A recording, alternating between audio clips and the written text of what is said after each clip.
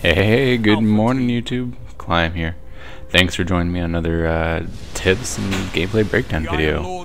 You know, I apologize for the lack of uploads lately, but my wife and I just moved to San Jose, and you know, things are finally starting to settle down, so I wanted to bring you this this video. Now, I actually did this video a while back, a couple weeks ago, and I wanted to upload it, but the audio, this audio I'm recording right now, just didn't work.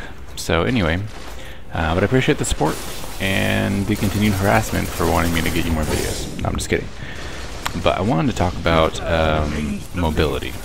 But mobility, I think, is something really unique within Destiny specifically because so I haven't had a lot of familiarity with other FPSs other than like watching YouTube videos or Twitch streams and stuff like that. But Destiny seems to be quite unique in its mobility aspect in that, you know, you have Shadestep, Twilight Garrison, but even more beyond that, like the special circumstances, you have a lot of vertical ability, right? So you have like wall running, I know, with like Modern Warfare or Call of Duty and Titanfall, some of like the wall running, but you have a lot of what I think is unique about this Destiny for my style of gameplay versus these other FPSs. Is I use the mobility as an evasive tool. So that's a lot of what I'm going to be advocating for on top of the tips video so far.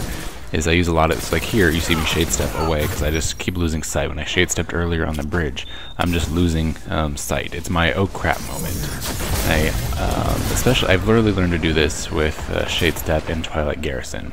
So I've tried to do it like the luminosity way, be super aggressive with it, and I'm just terrible. So what I've decided to use it as is my oh crap moment, and I think it works really well. So like you get that third person point of view and reposition. Same thing with Twilight Garrison. I can't use that thing as an aggressive tool. I just can't.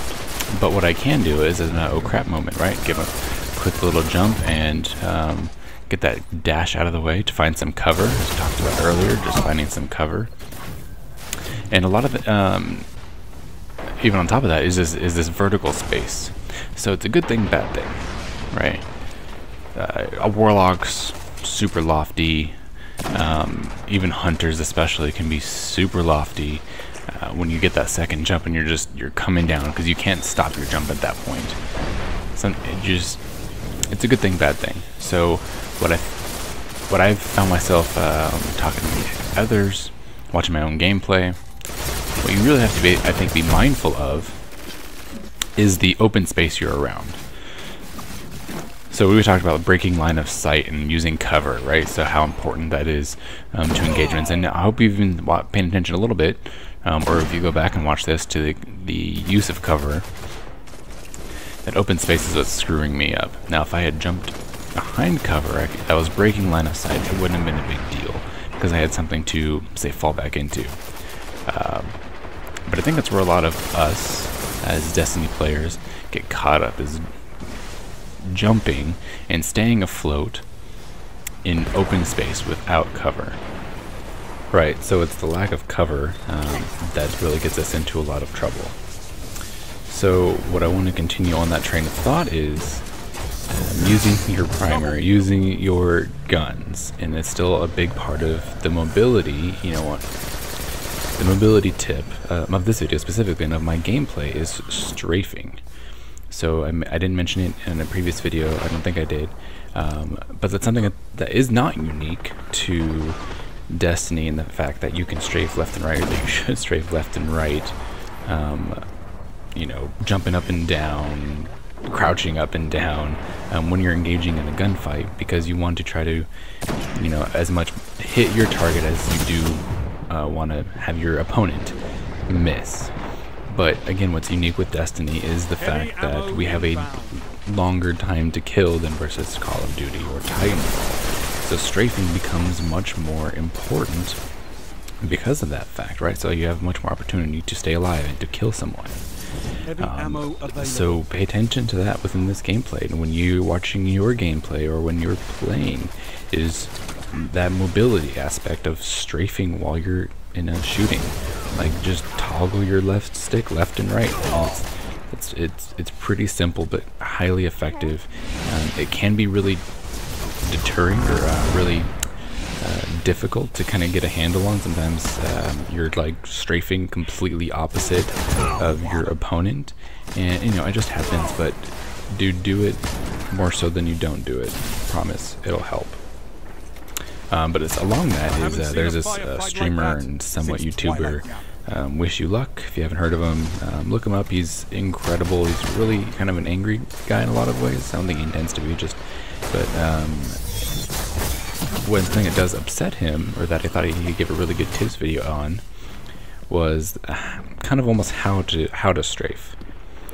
So he's arguing for the fact that you want to strafe in a gunfight. You want to strafe along with your opponent, like you're trying to dance in unison as a pair along with him, as opposed to try to strafe against him and to try to have him miss his shots.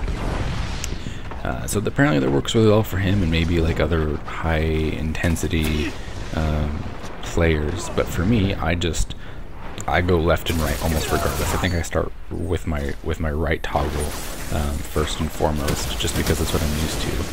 And so just doing something is better than nothing. Like standing still while you're shooting just isn't ideal. And you may think that you don't do it, but if you pay attention, or if you record your video and watch yourself do it, you'll find honestly that you do it more than you do it more than you don't. And you're not trying to intend to, right? But you're just so focused on getting that kill that you're not using that mobility.